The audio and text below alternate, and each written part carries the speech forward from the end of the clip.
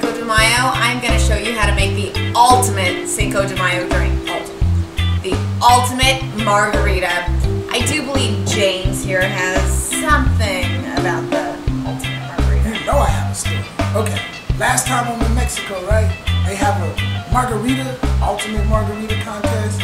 And the trick was who could drink the most. And I knocked down 10 of these bad boys. 10? 10.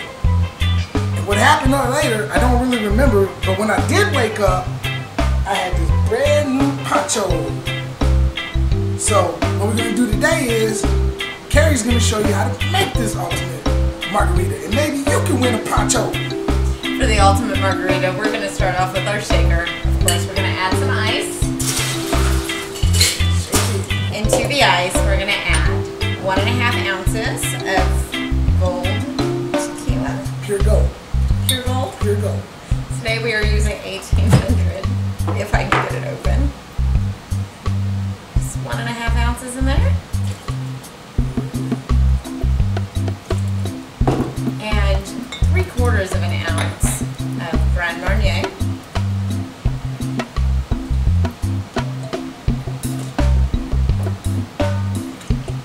Three-quarters of an ounce of triple sec.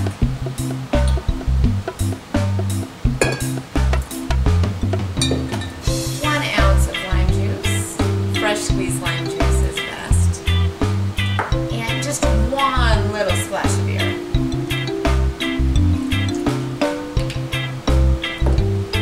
Put our tapper on, shake it up, make it nice and cool.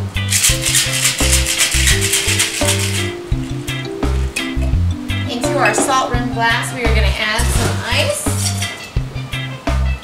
Make this margarita on the rocks. Strain it in there.